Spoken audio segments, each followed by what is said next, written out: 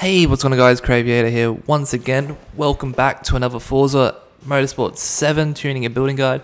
Today we are doing a very legendary car in the game, which is the Aston Martin Vulcan. The only way to collect this, I'm pretty sure, I could be wrong, is to do the career mode, or if you're lucky enough like me who hasn't done the career mode, and search on the auction house for this particular car or any career mode cars.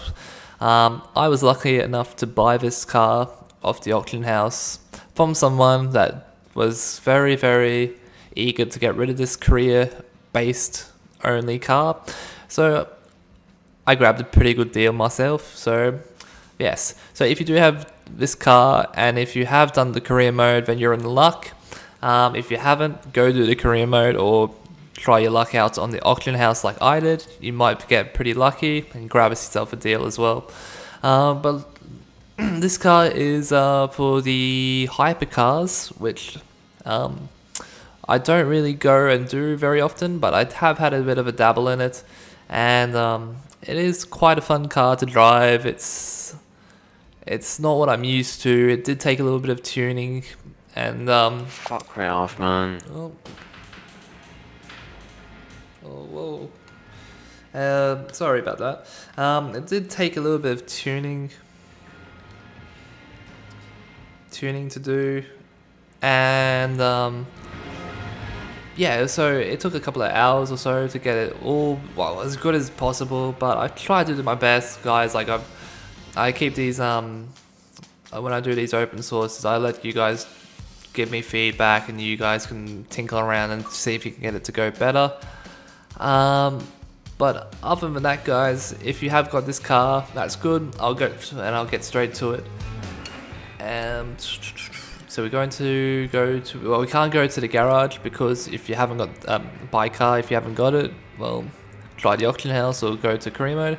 But we're going to go to the upgrade shop, and the build is pretty simple, guys. We're going to go straight to the engine and we're going to put the displacement in. That's the only horsepower engine upgrade we will put in.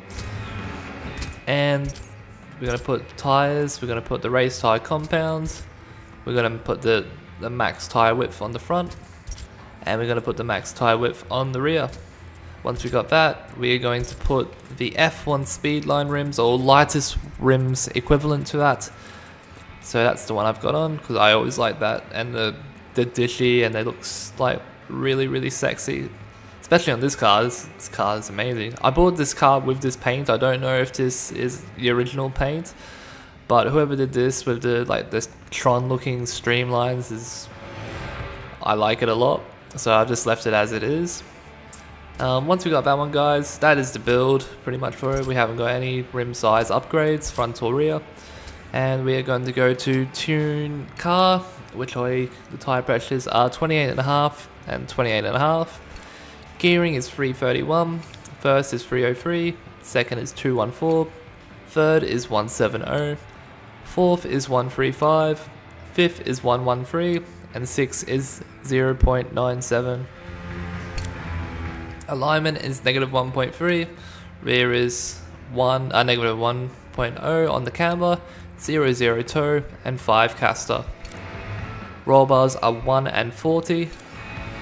Springs are 1000 and 930, and the ride height is all the way at the top at 4.7 and 5.5. Rebound is 10.5 and rear is 9.5. Bump stiffness is 4.0 and the rear is 3.0.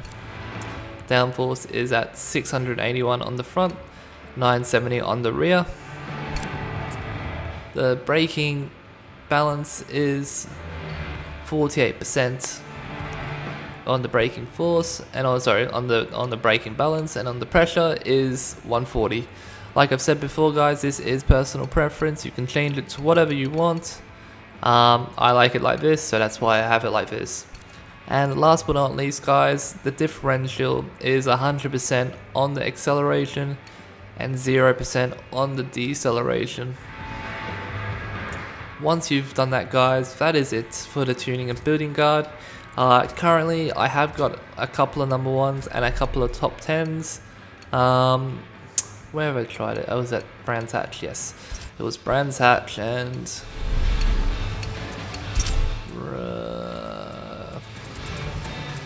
I did get number 1 just before. I don't know if it's still there. Yes, so we got that. It's very close to F4H sale, but it's very quick. But it can go into the next second bracket if you do a very good lap. And also on the full, it will get into the minute 20s as well. I really does suck here. Anyway guys, that's the end of the video. I hope you enjoyed it. If you did enjoy it, please give it a like, share, favorite, all that kind of good stuff. If you want to see more of this type of content, please subscribe, and I will see you guys